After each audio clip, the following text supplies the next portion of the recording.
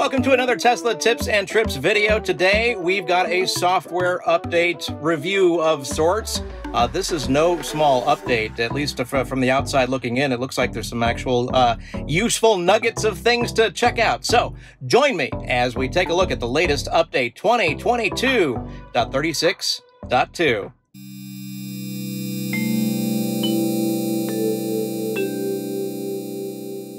All right, so first and foremost, we've got the Energy app there. It's got a little update, and you can now monitor the amount of energy used while driving and parked. That's interesting. We'll go take a look at that in a second.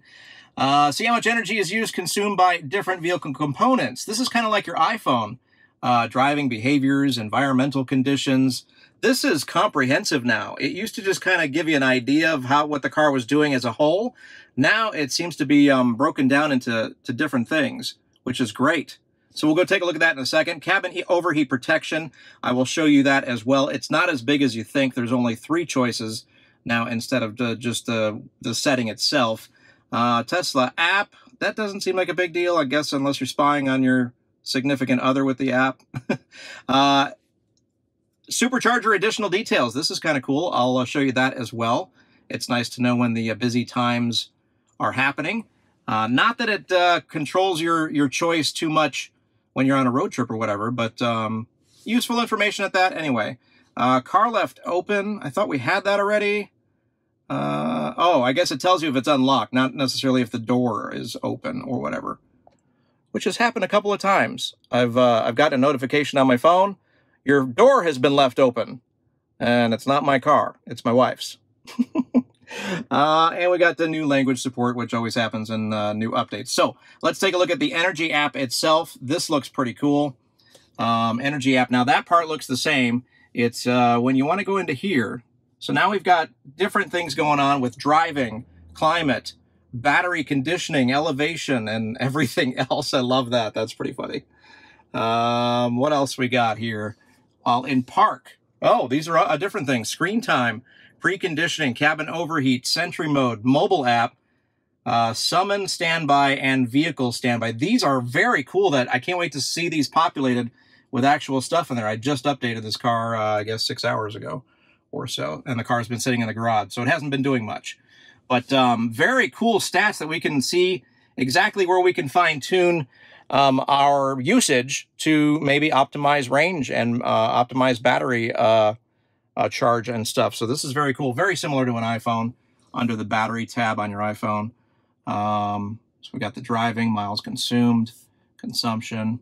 Good stuff. And so check this out. I tapped the rated button here. I want to break into my own video here. After 1.4 miles of driving, I know that's not a big sample size, but stuff has been populated here. And it gives some tips over here. Range tips, for instance. Setting the cabin temperature to 72 would have saved half a mile.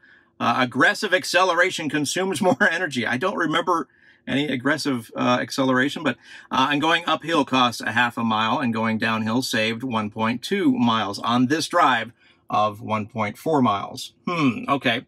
So we've got the driving here, climate, battery conditioning, elevation, and then you got the everything else. So kind of cool to see this all in the app, ready to go. 0.3 miles less than estimated in vehicle consumption. I think that's going to show its wear as people start seeing these things filled out and stuff. So that is the Energy thing. Let's take a look at Superchargers. Let's go to a nearby one, if I can find it. Where's the fancy red flag? There we go. Got one nearby. Wait, what is that? Oh, that's the new one. Okay, that's not it. It's in the same area, though. There's our local Supercharger, and you could tell when the popular times are. It also tells us, we've had that before, but out of order, idle fees. The rate doesn't seem to be there. Does it? How much does it cost? Oh, it's right here. Oh, it was in the thing. Didn't see that. So yeah, it's right there, 47 cents a kilowatt. Not good, I know. And it still has all the amenities. I'm guessing that's a bathroom there.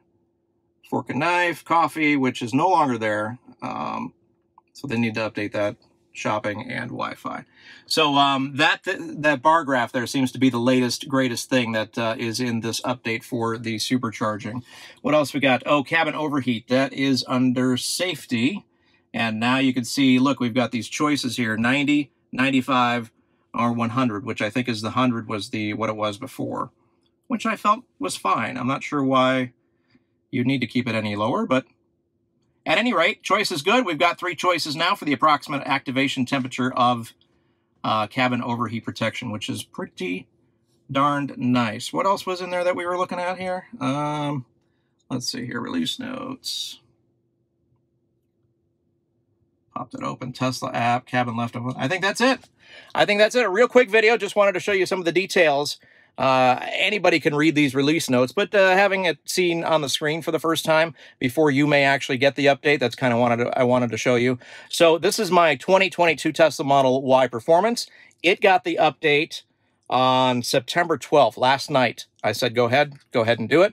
My 2019 Tesla Model 3 SR Plus has yet to see the update. It's not up there, it's not showing, so it hasn't been updated yet. So I think it's trickling out, as we see most of these updates do. They trickle out slowly, and more cars will start to get them. So there you have it, 2022.36.2, the latest Tesla software update. A little more than bug fixes. Thanks so much for watching Tesla Tips and Trips. I'll catch you out on the next video. Catch you out? Catch you on the... Words are hard.